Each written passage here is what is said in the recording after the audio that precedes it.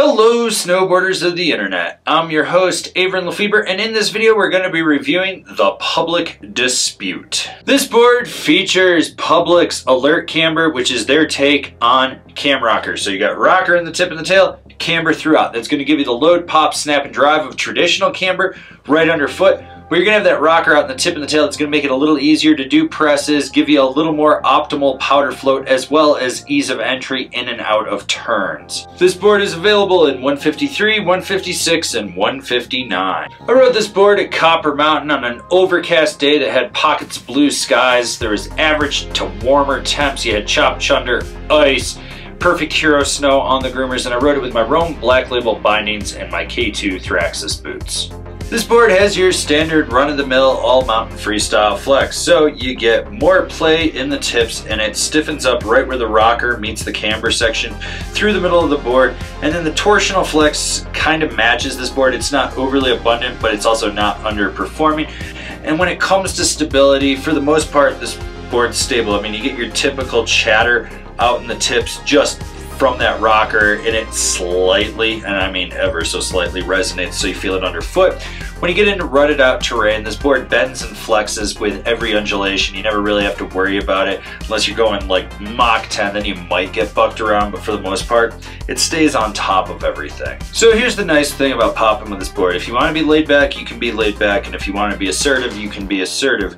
When you load up the camber section through the middle, it puts power right into that rocker in the tail so that it springs, so you do get a lot of boost, and I mean a lot of boost. This board wants to pop off everything. So hit that side hit, launch that cat track gap, don't worry about it, ollie over that family of fat skiers and make sure you go sideways and cut little Timmy's head off. You got this. Now when it comes to jumps, I was on a 153. Not exactly the most confidence inducing for a guy of my size to be hitting jumps with this, but for the small medium-ish features I hit with it, totally fine. Didn't have to worry about it. If I was on a bigger size, I could probably hit bigger features and once again, not worry about it. But what was nice about this board is if you're laid back, you can let the lip throw you, and if you load that camber up and pop off the tail, you're gonna get more boost and snap. It's a board that can handle jumps. It was nice. I never had to worry when I set down hard and it was kind of rutted out either. What I like about buttering on this board is those rocker zones in the tip and the tail. They just give such a sweet spot for this board. So you can get up on the nose, you can get up on the tail, and it locks in and it just holds. But you get that camber section that will give you that spring you need so you can pop back out if you're doing like a 180 butter or whatnot. You can do just about any butter variation on this board, never have to worry about it. And when it comes to jibbing, this is somewhat what this board's made for, and it really shows. It locks in, it holds those presses, it gives you a nice deep bend, and when you hit the end, you can just snap out, whether you're on your nose or your tail.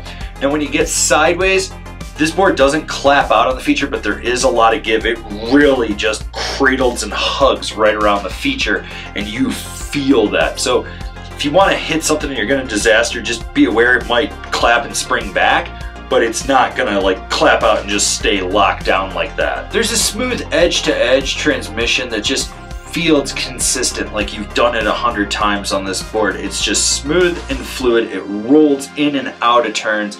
You never notice that there's any weird transition from toe to heel. And when you really lay this board over, which is not what it's designed for, it actually carves. It does engage outside the front foot, but it steers and drives from inside back through the tail. You're gonna notice that right away. So, you know, just be aware you're gonna keep your weight on the outside of your front foot as you engage, roll and transition that ankle flex to the inside of this board, and just drive it hard. It really is designed for those short, tight, quick setup carves or park carves, but I wouldn't hesitate to lay it over from time to time. I never had any problem with it. It just locks in and it feels secure. Who's this board for? The all-mountain freestyle rider that wants a consistent ride. So I won't lie, when I looked at this board, I thought it was just gonna be another snowboard. It does snowboard things. It's not gonna stand out. Man, I was wrong. This board was a blast. Even for being a 153, I really wish I had bumped up to the next size with 156. But this board can just handle everything you throw at it. There's a familiarity, like you've been on this board forever, and it's consistent. It's got good snap, it's got good pop. You can lay a carve when you need to. It's butterable, it's jibby. It's kind of just that quintessential all-mountain freestyle directional twin.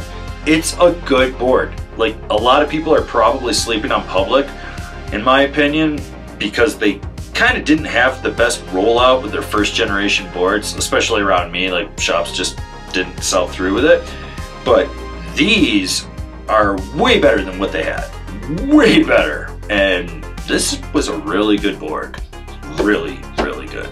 Comparable boards: the Ride Shadow Band, the Rome Freaker. Binding recommendations: the Nitro Team, the Rome Katana, the Union Strata. This has been my review of the Public Dispute. Do you agree? Do you disagree? Do you own one? Are you gonna buy one? Leave me a comment down below. Let's have a conversation about this snowboard. If you're new here, remember to subscribe, click the bell, get those notifications, that way you're not missing any of the videos we got coming out for all you snowboarders of the internet. And if you really like what we're doing over here, do you want to support us further, swing on over to Angry Snowboarder VIP and become a member. Sure, I could tell you more here, but I got a video over there that explains it so much better.